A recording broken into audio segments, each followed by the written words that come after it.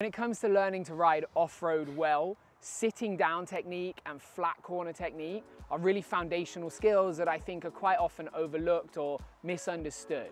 This week on MiniTip Monday, I'm going to go through the basics of sitting down on your bike properly, what you should be looking to achieve in the long run, and I'm going to do it a little bit differently to how we've done MiniTip Monday in the past. Rather than me just telling you, I'm going to teach my girlfriend Lucy here how to go through the process of learning to ride flat corners well, sitting down well, and understanding what she should be trying to achieve so that you can see what those progressions look like as well.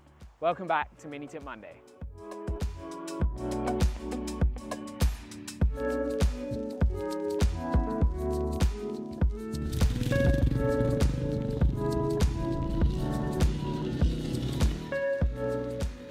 When it comes to learning to sit down and then learning to do flat corners well off-road, I think it's like anything we learn with riding dirt bikes or pretty much any other skill, you want to get your foundation stuff sorted first. So you want to make sure that your body parts are in the right position so that when I then start adding things into that mix, say talking about making it turn well, where your body should move to, you're in the right position to start with. We do the same thing when we learn to stand up off-road, right? Like the video we made called Basic Standing Position was about how you should start, not how you should finish. If you start in a good place, you'll end up in a good place. That's a Ryan Hughes quote. If you haven't come across him yet and you're into dirt bike riding, you should watch his videos. They're very good. He's a bit crazy, but his videos are great. So what we're going to talk about first is where all the parts of our body should be and how they should interact with the bike. So the first part, exactly the same as I think it should be done with standing position, is where our feet should be on the foot pegs and how that interaction should look. I think, especially if you're coming from road riding, foot position and just general riding is not that talked about, but I think it's really important when we ride off-road and especially when we sit down. So the first part is, and it's really simple, toes tucked in and the ball of your foot on the front edge of the foot peg. Those two things give you really good placement of your foot, which gives you good power over the foot peg. So when you want to press on it, you can, which becomes more important the better you get at cornering. And when we transition from sitting to standing, it also works really well. It lets us get in the best position and move quickest between the two. The second part is where we sit on the seat. So the seat on a dirt bike is really long, and I think it's really common. I think even when you started riding, you did this a little bit, and we talked about it straight away, didn't we? That your bum doesn't go in the middle of the seat. It definitely doesn't go where it feels comfortable. It feels comfortable about here normally. Some people like to even go further back, and they get super excited by how straight they can get their arms, but it doesn't give us any control. You can see when I sit here, the shock goes up and down really easily, but the fork does nothing because there's no weight on it. The more I sit back on the shock, the less able the bike is to turn. So we want our weight square in between the axles for nice even pressure on the wheels. When we're in that position, we can then determine what happens. We can add more weight forwards, more weight backwards using our head. But if we're sat back here, it doesn't matter how much I lean forwards. I can lean right forwards like this, it looks goofy, but it doesn't give any weight pressure to the front wheel. So the middle of the bike is typically on a dirt bike over the foot pegs. That position right there, my kind of, if you cut a line in the middle of me, it would go straight down to the foot peg there. I think that's about the right position to start from. You can make other decisions afterwards as to exactly how you fine tune it, but that's the great position to start from. The next part, and for me probably the most underrated part of good sitting position, is our hands and how they interact with the handlebars. And it's the same theory we talked about when we talked about great basic standing position. Your hands need to regrip the handlebars from what feels comfortable to what allows us to put downward pressure on them. What makes a bike turn when we're sat down off-road is us pushing down on the handlebar. So if I'm going in a straight line and I want to go left, I push down a little bit on the left side, it'll lean left. And so to do that, we need our hands on top of the handlebars. You can't do this if your elbows are tucked in. It doesn't really work. You end up looking like a, I don't even know what creature this is, but it looks weird, it's uncomfortable. So we want our arms to come out a little bit and our hands to be on top of the handlebars. So we're going to grip with these 2 fingers or these 3 fingers and the other one covers the controls. And that gives us the ability to make like really good downward pressure and let the bike lean over, and for us to counteract that by going the other way, but still giving us control. So those are the 3 points. Balls of the feet on the foot pegs, great starting position. The limit there might be your own mobility. You might find some people's feet want to turn out. Some people don't have super mobile ankles, so that might change a little bit, but that's the gold standard. That's the goal, is to be there. Weight in the middle of the bike, not the middle of the seat. Hands on top of the handlebars. Great foundational starting points. Cool. Very good. Let's go. You happy to do some more riding? Yeah. So we've got a nice figure of 8 laid out. I think it's a perfect teaching exercise for this. Really simple. We're just going to work on getting good riding position sorted first. Then we're going to talk about how to make the bike turn better and what your position transitions to when you go into a corner. Sound good? Yeah. Sweet. Helmet on. Let's go.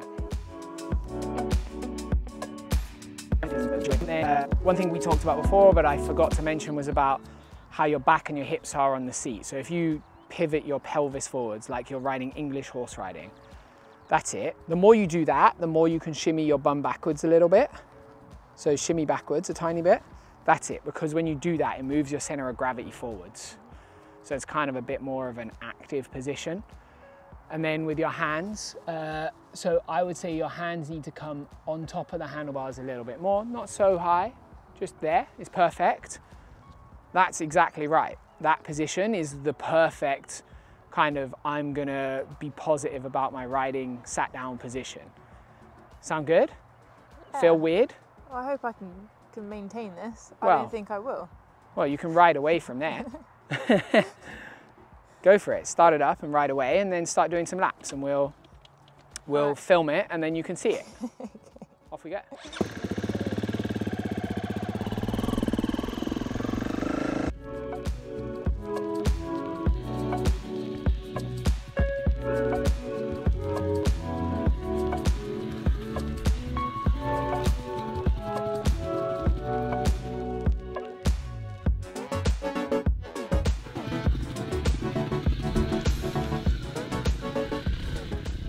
We just had a quick look back at the footage so that Lucy can see how her hand position and her arms have changed as she's gone through a few laps of riding, and over time it starts to kind of drop down and tuck in. So to help kind of understand, I showed her the footage, and now I'm gonna do it the way I would do it, which I think is pretty much the correct way, so that she can see how my hands are on the bike and how that looks in comparison, so she's got something to kind of aim for, if that makes sense. So I'm gonna jump on the bike and yeah, there we go.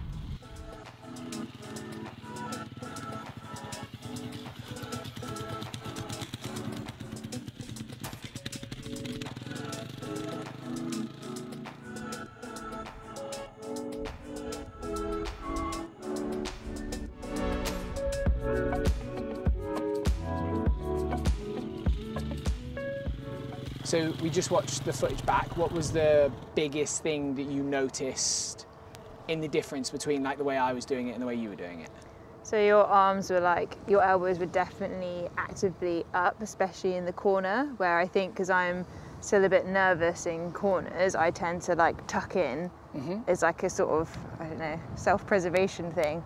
And so I need to actively like think about that in the corner specifically. So I think that's a really good way of kind of describing it, is you have to actively over-exaggerate it to end up in the right position, because it will feel super weird to be there. So I think we should do a couple more laps.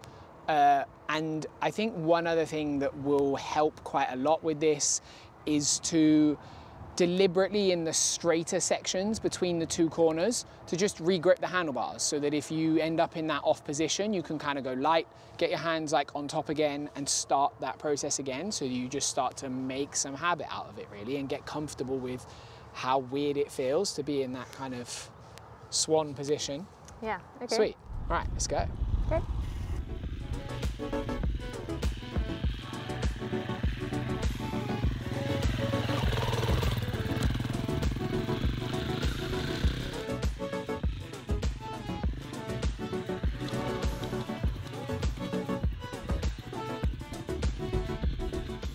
I found found it quite hard. Okay, how come?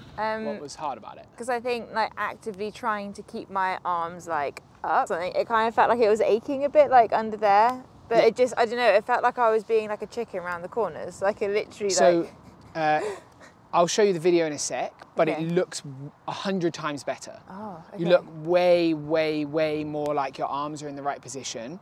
So I think there's a little bit of this where it's a microcosm of stress that you don't normally get when you're riding. Like it's very rare where you go around the corner in the same position at the same speed and have your arms locked in the same position for a long period of time. Like as you start to ride more in the real world and less in like this training environment, you don't have that same, I've got to hold my arms up here for a really long time. Like it aches. Like if I did 20 laps, my shoulders would start to ache because I'm holding them up a lot. You know, it's not natural.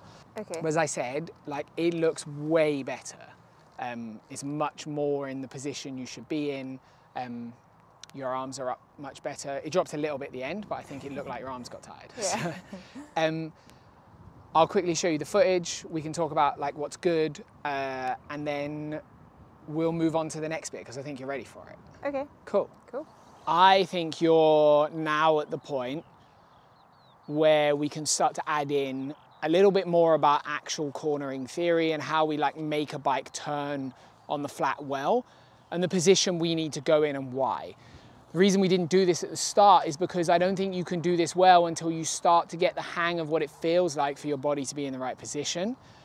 So the first thing, and if we look back at the footage of me doing the corners, you'll notice is that our bum has to move on the seat when we go around a corner. What you're trying to do with your hands in this upward position is to turn in the direction we want to go. You then have the capacity to push on the handlebar. So if I want to go around a left-hand turn, I push left, which leans the bike over like this. Yep. But if I'm still square in the middle of the seat, I don't have the best grip and I don't have the best balance. And I don't have my body in the best position to allow the bike to lean further. The only way to go around a flatter corner faster is to lean over more. But to counteract all those forces that we've got, we have to move our body a little bit. So we are going to hop on the way into the corner. Our bum's going to be in this position. You're going to pick your bum up slightly and move it over ever so slightly. And what you're looking for really is the edge of the seat, this edge here, to be ever so slightly in the crack of your butt. There's no nice way to say that. It goes in the crack of your butt. But to get there, you have to pick your bum up and move it slightly, which is where our feet being in a great position helps massively. If you're lazy with your feet, you're kind of riding along like this, it's harder. If you're here, it's much easier to be fluid and move with it. So then you end up in this position, like that. So my butt is my butt crack is on that square edge of the seat, and my shoulders and elbows are in this position. And that gives us the most control over the bike. It puts the most grip through the tires and allows us to move. Now, people who have watched a lot of, go on, what's your question? What happens if you don't move your body weight and you stay where you are in the corner? You can only lean so far. You topple over. It's the same So you're as acting as a counterbalance. you're acting as a counterbalance and a grip creator for the tires. Okay. So but the other thing that you're allowing yourself to do is actually physically let the bike lean over. So what happens when you lean a bike over like this, if I'm still in the middle, obviously I start to fall with it, but also I can't let it lean over anymore because I'm just in the wrong position to do so. Now, those of you that are watching this, I'm sure there's going to be people who have already written in the comments at this point in the video, well, you should be sticking your leg out. This is like another one of those things where you have to understand why you take your leg off the foot peg in the first place.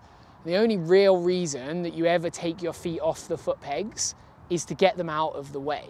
So when you want to lean a bike over, becomes a point where having your inside foot, so if I'm going around a left-hand corner, having my left foot on the foot peg or right on the right foot peg, there becomes a point where it's in the way and it doesn't let you move far enough to the outside of the bike to work like a counterbalance. So then we take it off the foot peg. If you're in a rutted corner, you take it off to get it out of the way. That is all it's doing when it's up off the ground. A little bit, it can act as like a safety net, but you've got most control over the bike when you've got most contact with it. So if your feet are on the foot pegs, you've got something to hold it with and to stop it moving and so on. When you take your feet off, you lose a little bit of that. And so that's the only reason you really want to take your feet off the foot pegs. If you watch super high level racers, they will do their absolute best to have their feet on the foot pegs at all times because it gives them that control. So the more we lean it over, you might find that to get yourself further outside, you have to take your inside foot off the foot peg. I'm fine with that, no problem with it. But as long as it's coming off for a good reason, and then in reverse, once you don't need it off the foot peg to get out the way anymore, it just goes back on.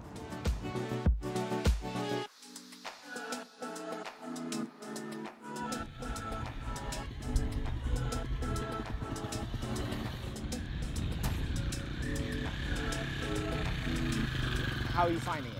Yeah, I find like there's a lot to remember, and if I don't actively think about it, I find myself going back into the position of like sitting a bit further back, hollowing my back out and not thinking about my arms, which obviously doesn't help. So I've got to actively remember or like remind myself to like sit sort of with a, I don't know what you call that, an arched back, kind of a Rotated hips? Yeah, rotated hips, yeah, and the arms out, because it actually feels a lot smoother and less like I'm actually on the front wheel, like the weight on the front wheel, and when I am in this position, even though you'd think that I'm more on the front wheel. I don't know, that's a terrible explanation, but it feels better, but there's a lot to think about. Awesome. Well, it's true. Yeah. There is a lot to think about, but it looks much better. Thank you. We've been riding around in circles, well, you've been riding around in circles for about 2 hours now. Yep. In the sunshine. What do you think is the most valuable bit that you've learnt from what we've done today? Probably arm position and like not letting your elbows like naturally fall back in. I think that really helped me feel, even like made the corners feel like smoother. Yeah. And just remembering, like you say, when you're back on the straight to kind of re-grip, make sure your hands are on top of the handlebars. And yeah, that analogy of like, what's it called? Pulling the archery. It. Yeah, I've never done it in my life, but I felt like now you could be pro. Well, so yeah, that was, yeah, arm position I think was key for me. Okay. We talked really briefly about it and we didn't really cover it that much. But about taking your inside foot off.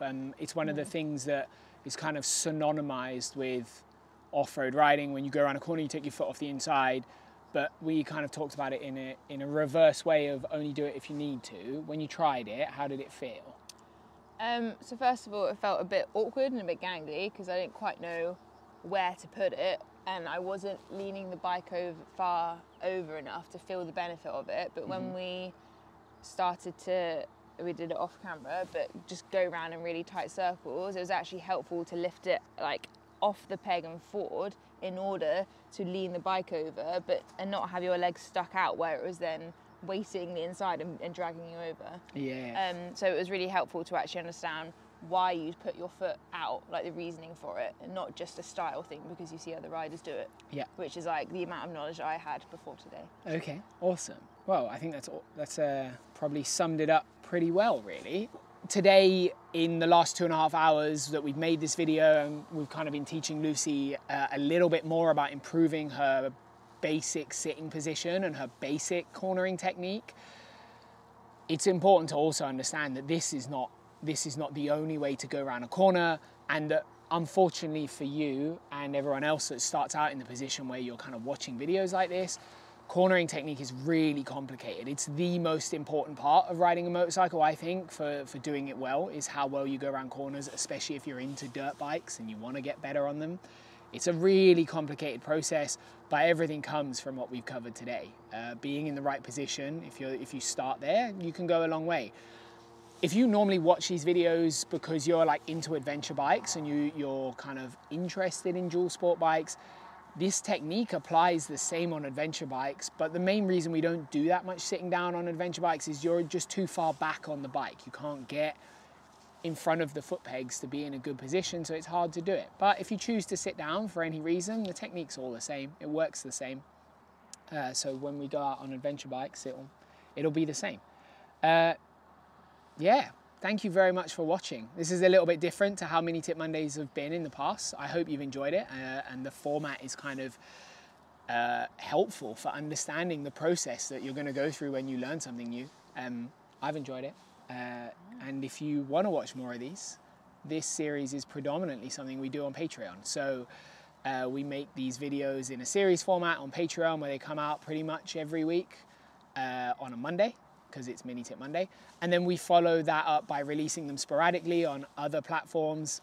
If you want to help support the channel, we also have an awesome online shop where we sell things that we really believe are great products, including Fox Kit and a few other bits like that, stickers and t-shirts and just nice stuff in general. So yeah, you can find that link in the description below. And otherwise, thanks for watching, and remember, life's better when you're riding.